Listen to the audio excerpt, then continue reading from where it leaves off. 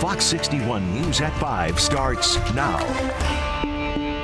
We are heading into the first heat wave of the summer with temperatures that could be dangerous for your health and for the electric grid. Now at 5, what to expect. And with high temperatures and sunshine, the beach is calling. We talked to families who are doing their best to stay cool on the shoreline. First Lady Dr. Jill Biden making a visit to Connecticut. Will have a preview of what her visit with the Education Secretary will entail. And one person is dead after a tractor trailer crashes overnight. Tonight, the investigation continues. And we begin with that summer heat wave. We are on a weather watch alert as the temps are climbing already. Good evening and thanks for joining us at 5. I'm Brent Harden. And I'm Sarah Sanchez. Yeah, tonight at 5 we have team coverage as the first heat wave of the summer is likely this week. Tony Black is at the beach at Hammonasset State Park. Matt Caron is at a splash pad in West Hartford, and Chief Meteorologist Rachel Frank in studio and meteorologist Ryan Breton. They're both in our Weather Watch Center. And with the extended heat wave likely, it is important to hydrate and keep cool. Even overnight, it's expected to be warm.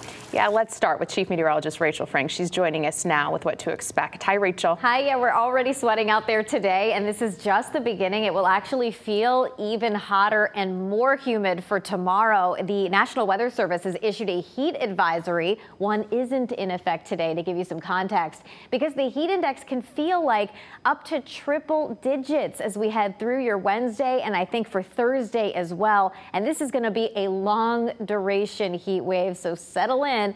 We're in this for quite some time. Temperatures right now in the upper 80s to lower 90s and moderate levels of humidity. Just in case, for fun, we'll take a look at how much hotter it is than this time yesterday when we were dealing with overcast skies but high humidity. It's 10 to 15 degrees higher, and those numbers are going to tick up a few degrees more for tomorrow. But no showers or storms tonight, none for tomorrow either. Heading through the evening tonight, it's stuffy out there. 11 o'clock, temperatures are around 80 degrees. If you're sitting down for dinner, maybe at 7 o'clock outside, you're probably still sweating with temperatures in the upper 80s to right around 90 degrees. And overnight lows that will only be dipping back into the 70s. Heading through the day tomorrow, even more humid. By 8 a.m., we're close to 80 degrees. If you have to exercise outside, the earlier the better. Heading towards lunchtime, we're close to 90, which is similar to what's going on outside right now. But it will be even hotter by afternoon with highs in the mid to upper 90s. And as I mentioned before, it's not just about the temperature, but the humidity too, feeling like triple digits as we head through the afternoon for many cities and towns across the state. We'll do it again Thursday before the humidity breaks with showers and storms. We'll time those out for you and get you through the week ahead. Your full forecast coming up in just a bit. All right, Rachel, thank you. So as we prepare for this heat wave, it's important to keep in mind these extreme temps can put more stress on your body and on the electric grid. Fox 61's Matt Caron is live in West Hartford after talking to utility companies and the electric grid operator about what to expect as we head through this heat wave. Matt. Yeah, hi guys. As you mentioned, stress on the body, stress on the grid. I'll tell you who has no stress today. Tony Black with the premium beach assignment. I'm a little bit jealous of that. But listen, here's the thing. If you want to stay cool and save money at the same time, that's where you're going to want to go. You're going to want to go to the beach, maybe a town pool, or maybe a splash pad like here in West Hartford behind us. Take a look. These kids are just having a ball. Makes you kind of want to be a kid again. But, if you're planting yourself in front of the air conditioning, that's okay too. This year especially, though, you just got to be prepared to pay for it. What's your plan to beat the heat? Staying inside, hopefully maybe going swimming. Make sure the air conditioner is working and not gonna break on me. And speaking of air conditioners, if you're shopping around for air conditioners, make sure to look for the Energy Star label to make sure your unit will be efficient. The other thing to know, set the temperature as high as comfortably possible. Even raising it by a degree can save you 3% on your energy costs. And look for a unit that has the Eco Mode button. Press that, and once the temperature reaches the desired setting, it automatically shuts off. And you can follow these money-saving tips to add up big savings. Eversource will even do a free energy audit on your home. They'll do on-the-spot improvements like caulking windows, doors, sealing around pipes.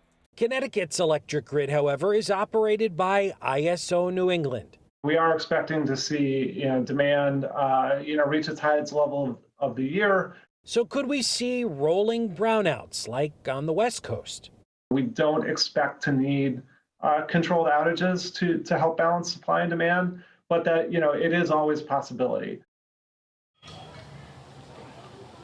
And ISO New England told me that before it were to get to that point, they have some things that they can do to intervene, including bringing in energy from other regions to make sure they're not throttling anybody back here in Connecticut.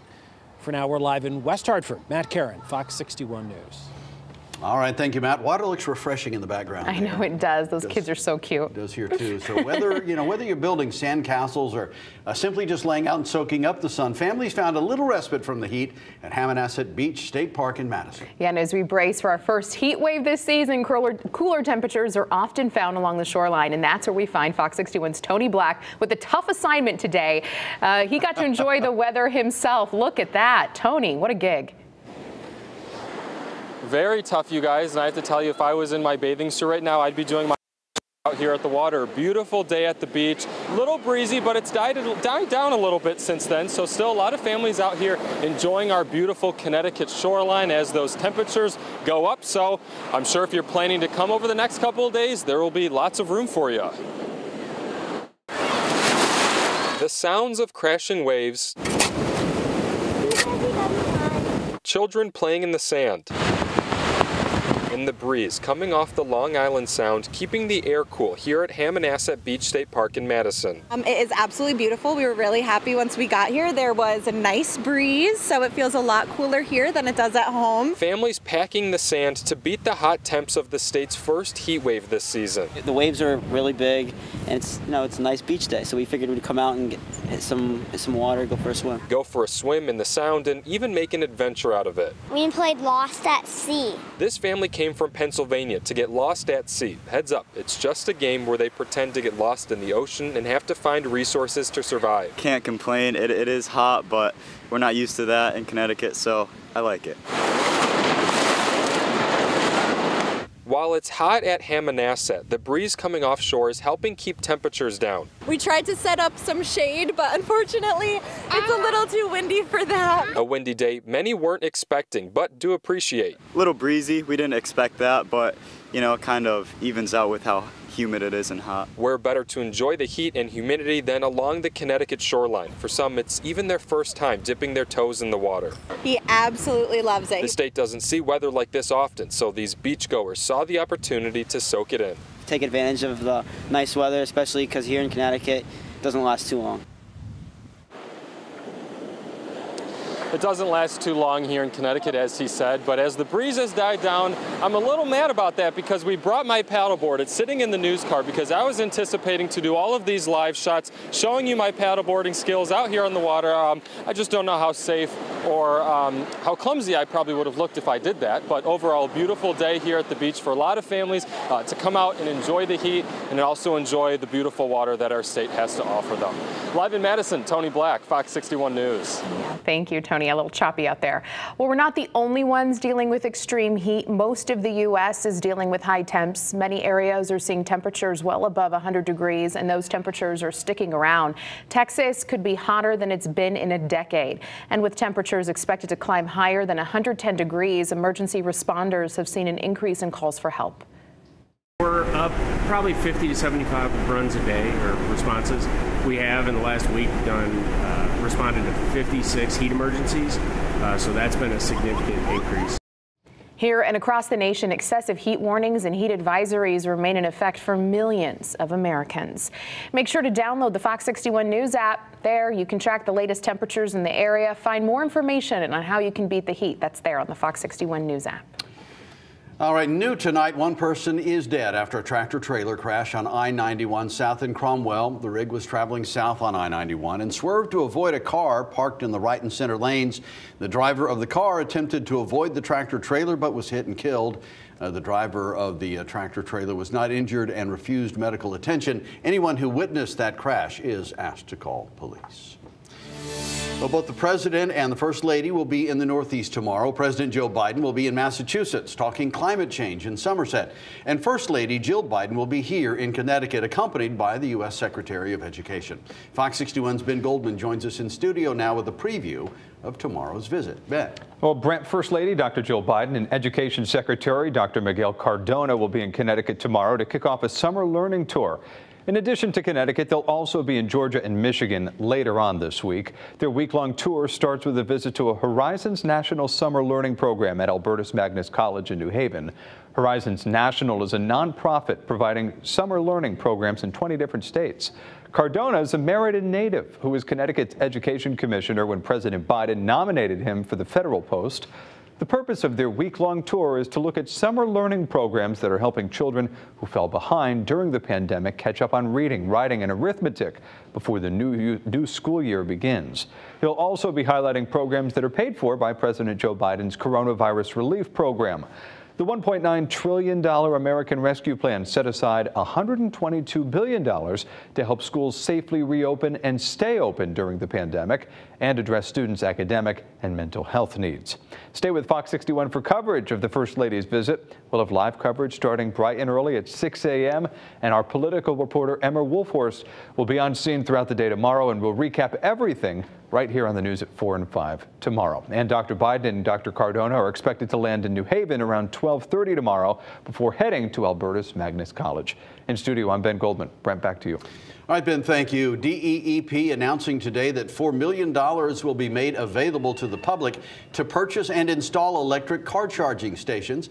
This money is part of a $55 million grant that Connecticut is set to receive as part of the settlement with Volkswagen over their violation of the Clean Air Act back in 2015. If you're interested in applying, there's information and an information session on Thursday, July 28th at 2 p.m. You must register for the meeting, and you can do so by visiting our website at fox61.com. Applications are due September 30th at 5 p.m., and you can also visit our website for important application information. DEEP also notes that this application is not for multi-unit buildings or workplaces, and information regarding that funding will be released at a later date. Governor Lamont signs new legislation regarding vehicle thefts. This new legislation cracks down on repeat offenders. Law enforcement and courts can now provide swifter, more effective responses to juveniles charged with repeated vehicle thefts and other crimes. Among the changes, a new structure of penalties for people with prior offenses, including GPS monitoring for people under the age of 18.